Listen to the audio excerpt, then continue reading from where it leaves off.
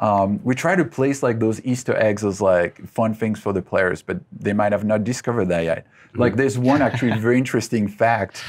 We joke about that, but there's a 1% chance that if you play the flex emote and your camera is facing at your player, you will hear another fart sound, but a real one, this one. So it's 1% chance.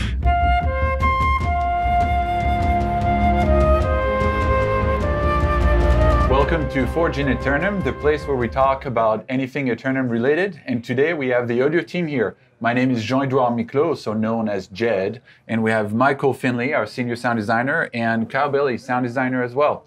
Unfortunately, some team members of the audio team aren't here today, but we're going to talk about, what are your favorite sounds in the game? Something that stands out to me, and this kind of stood out when before I even started here, was the UI sounds when you gather stuff.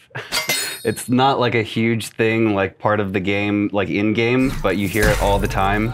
And has always been something that is really pleasing to me for whatever reason. I like the textures that it has.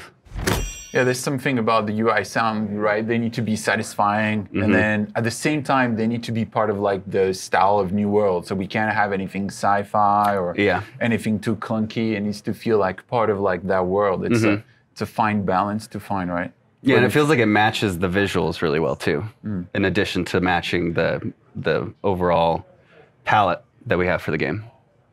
What about you, Michael? You know what? I would say probably my favorite, at least one of my favorite groups of sounds in the game would have to be, the distant chatters. They're not sounds that are like in the forefront. They're not the sounds like when you're fighting a character that you're hearing. It's more the sounds of... You're talking about like the AIs that make little vocalizations in the distance, right? Yeah, the creatures that you don't necessarily see, but you hear from a distance. So we have like the dryads and the, even all the ancients in Brimstone and, any faction. You're hearing these like, chatters from a distance. I know we've all crafted some of these sounds, and it's always an interesting aspect of, sound design for us, because it's like, we're kind of drawing attention. Can you tell me like a little story about like maybe one of those sounds that you made? Yeah, I mean, say this is the best audio team I've ever had. We're interjecting the conversation. It's all good though. You guys couldn't be prouder, and the players love the work. So Thank you, Scott. Thanks, Scott. Thank you. Thank you. Yeah. This is live TV, pretty much. So yeah, like you were saying about the sounds of those chatters and how they contribute to the open world, and do you have like a little fun story maybe to share? Right. Let's see.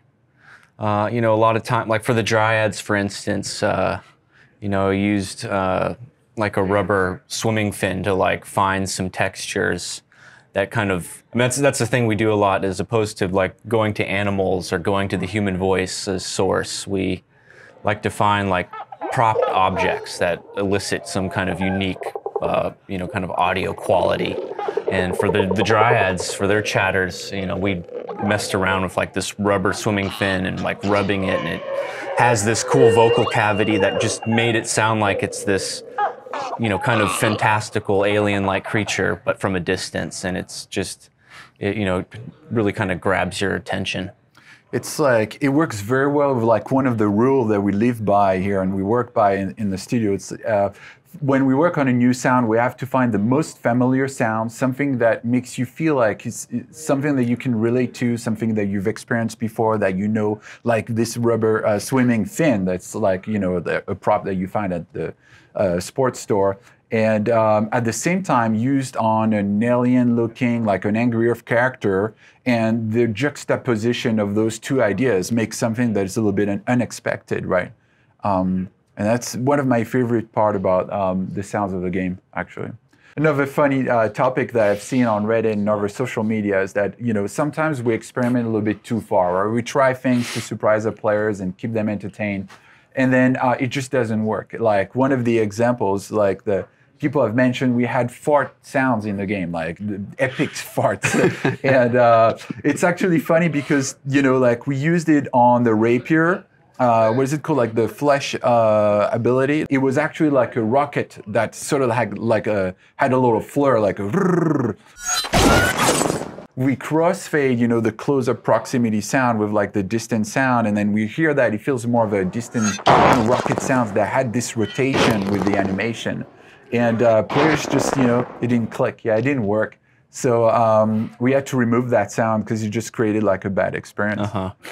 And the idea was like we wanted to push those distant sounds. We don't want to just like reuse, you know, the Warhammer has thunder, you know, and thunder is an easy choice because that's a naturally occurring distant sound in the world. It's easy to capture that. When you hear that sound, it reads as distant and powerful. So it's like, how are we, for all the other weapons, you know, the rapier, how is this small sword gonna, you know, from a distance, how would that sound, you know, without having to use an explosion or, you know, thunder. So we're always trying to, you know, maybe that was, you know, we pushed it too far with that rocket twirling. Yeah. It's part of the process where we have to fail to actually find something more exciting than if it was just a lambda random sound. So, you know, like I think like the spear as well, where we tried, if it was actually something that didn't go public, but we tried internally to have this move of like, you know, the spear spinning above the player's head. And the analogy was like, it looked like an helicopter. So the first thing we tried was like, let's try to put a helicopter sound in the distance. And then all of a sudden, yeah, that's, you know, no brainer. Everybody would guess that. It sounded like a helicopter. And then we tried to use that rhythm, like the, you know, like, and inject that metadata into another sound, which is made of like blades. And then now it becomes more familiar and more part of the world. So there's definitely a part of our process that, you know, we have to fail to succeed. Yeah. What do you think, Kyle? Yeah, if you're not trying to push boundaries and experimenting, then you don't get as many of those happy accidents that come up with some of the most iconic things that you hear. You know, having time to be able to try something, go down a path, go down a road, and like, this is what my goal is here. Here's how I'm going to try to achieve it. And then by the end of that, you get your result, and it's underwhelming. And maybe you learn some things along the way of what worked and what didn't. And in the end, it's a great experience because then you get to figure out, okay, this didn't work. Let me dive in again, try something completely different. And then, you know, the more chances you have to have a crack at something, the more chances that you'll have to make something that's memorable. And we do play with that idea on Easter eggs as well, right? Like we've tried that a few times.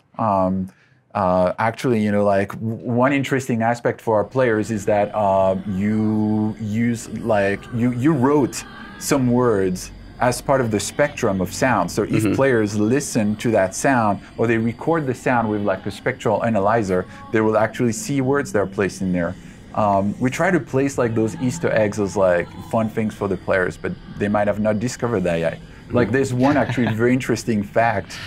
We joke about that, but there's a 1% chance that if you play the flex emote and your camera is facing at your player, you will hear another fart sound, but a real one, this one. So it's 1% chance.